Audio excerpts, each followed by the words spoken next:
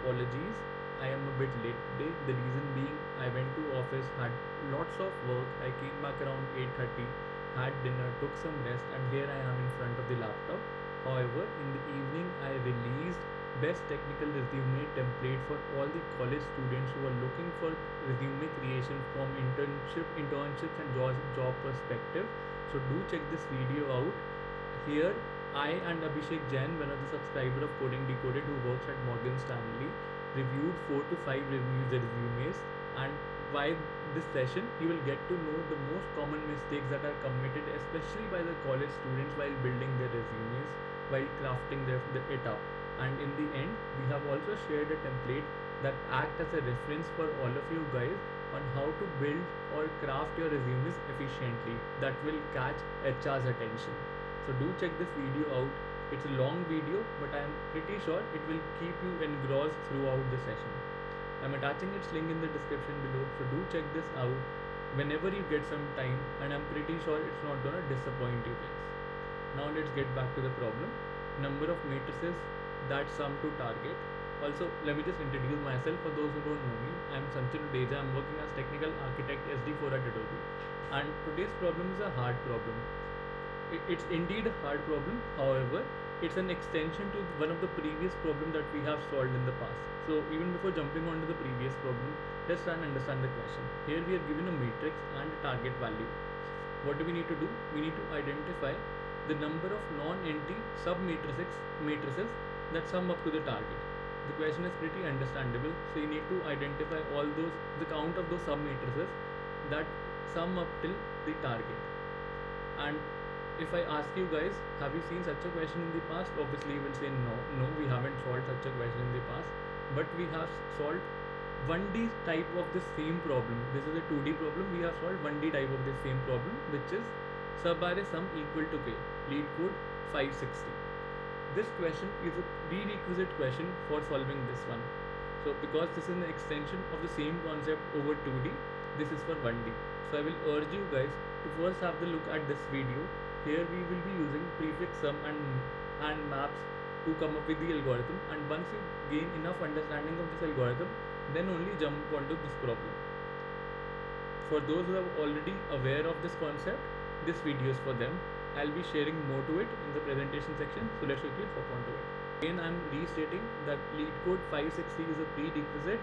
Here an array is given to us and we are also given a target value. What we need to identify? We need to identify the number of submatrices in this 1D array that sum up till the target value. And in today's problem, we are given instead of 1D, 2D matrix. So how can we extend this same approach using maps and prefix sum to actually arrive at the solution? So I hope you went through this video and consider this method as a black box helper method, wherein if you are given a matrix, 1D matrix and a target value, you are able to count all possible number of submatrices that exist in this 1D matrix to give us the target sum value. So with this assumption, let's proceed ahead. Now it's time to apply the same algorithm over to a 2D matrix. So the intent is really clear. What we need to identify? We need to identify the sum of each and every submatrix that exists in this entire 2D array, and once we have that sum value, we can compare it to the target given value, and in case both of them turns out to be equal, we increment the count value, otherwise we skip it up. So the intent is really clear. If we are able to identify the sum of each and every submatrix that exists in this entire array, our work is done. So let's go step by step. Let's consider the case where we only have the first row available to us. And what we can do, since we have only one row available to us, we can apply the previous algorithm, this one, prefix sum plus map based approach, onto this first row, and we can identify all the possible submatrices that exist in this row.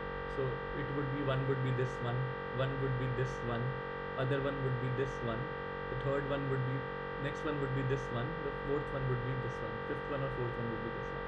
So using this algorithm, prefix sum plus map based approach, it can be easily identified in time complexity of order of 1. So the first row gets covered. Now comes the concern. What we will do, we will simply add the elements up starting from this particular row onto the next row. So So let's go ahead and add them up. What do we get? 0 plus 3 is 3.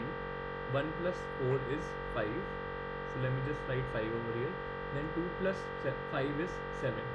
Now we have a row which is something like this: 3, 5 and 7. What we will be doing? We'll be applying the same algorithm that we talked about over here, prefix sum plus map based approach, onto this particular row. And what all cases will it cover? It will cover all the cases inclusive of the first two rows. Let me just highlight few of the cases. The first one could be this one, other one could be this one, next one could be this one, followed by combination of these two, followed by combination of these three. The other could be this one, and the next could be this one. Because as per this algorithm, we will be again identifying the prefix sum over this entire array and using the map based approach in order to identify those sub matrices wherein the sum turns out to be equal to the target value. And let's proceed ahead. Let's apply the same algorithm onto the next row as well. So in the next iteration, what we will be doing, we will be adding these values 3, 5 and 7 onto 6, 7 and 8. So let me just go ahead and write the total sum. The total sum will turn out to be 9. Here it would be 12, followed by 7 plus 8 is 15. And again, we will apply the same prefix sum map based technique in order to identify the sub matrices where the total sum turns out to be the target sum. And what all cases will it cover? It will cover all the cases starting from the first row up till the third row. So let me just highlight few of them. One would be this one, other one would be this one, other one would be this one, followed by combination of these two, followed by combination of these three, followed by combination of these two, and this one single as well. So here you will see all the possible combinations wherein first row is included, second row is included and third row is included gets covered. Now comes the concern, are more cases left? The answer is yes.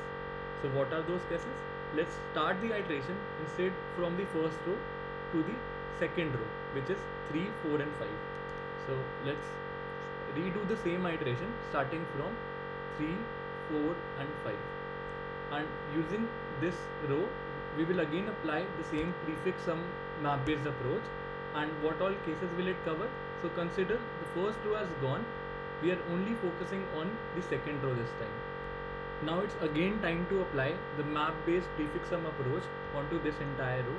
And what all cases will it cover? It will cover these cases: 3 treated independently, 4 treated independently, 5 treated independently, the combination of 3 and 4, combination of 3, 4 and 5, combination of 4 and 5, and 5 treated independently, as I already told. So all possibilities that could exist in this entire row gets covered. That means we are done with this iteration as well. Now what we will do, we'll combine the second row and the third row. So 3 plus 6 gives you 9, 4 plus 7 gives you 11, and 5 plus 8 gives you 13. And let's again apply the map based prefix sum approach. We are using it as a tool across all the rows. What all cases will it cover? It will cover all the cases that form the combination of the second and the third row. So to highlight, let's do that. 3, 6, 4, 7, 5, 8, 3, 4, 6, 7, 4, 7, 5, 8, 5, 8 independently, and 3, 6, 4, 7, 5, 8 considered all together. So when we apply prefix sum approach onto this row, all the possible cases gets covered. So we are done with the matrices that start from the second row, and it's time to extend the same algorithm onto the third row itself. So this time what we will consider all the sub matrices starting from the third row. And what would be those? 6, 7 and 8. There are no more rows ahead, and we can simply apply the prefix sum map based approach onto this row, and it will cover all the possibilities that could exist in this row. And with this, we have successfully considered all the possibilities that may exist in this complete 2D matrix.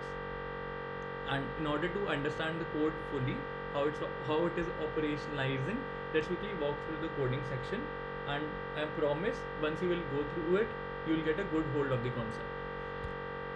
The first and the foremost thing that I have done here is to use the solution from Subarray sum equal k. So I've exactly used the solution that I proposed over here, and I have treated it as a black box. So if you go and check that solution, I have copy pasted it over here, and I'll be using this in order to derive the solution. So let's walk through it. I'm not going into the details of this helper method. For this you need to visit that video.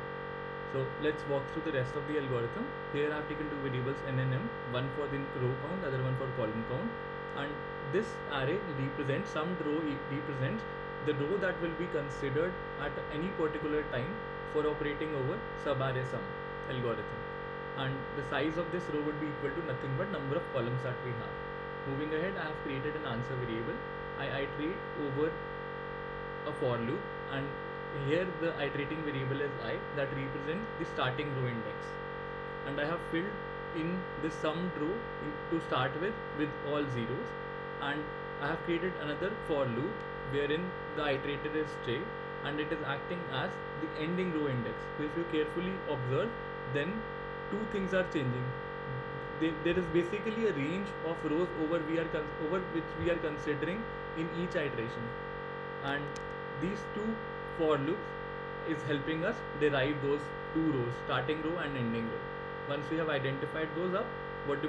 We add the elements across the columns together and we form the summed row.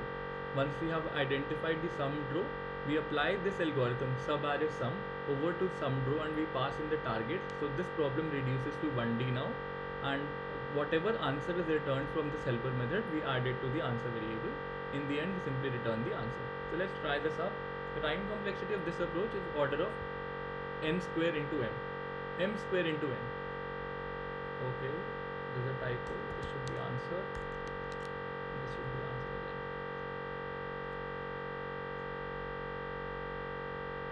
Let me just submit this. Accepted. 90% faster. It is pretty good. Memory usage is equally well. With this, let's wrap up today's session. I hope you enjoyed it. If you did, then please don't forget to like, share and subscribe to the channel. Thanks for viewing it. Have a great day ahead and stay tuned for more updates on Coding Decoded. I'll see you tomorrow with another fresh question. But till then, goodbye.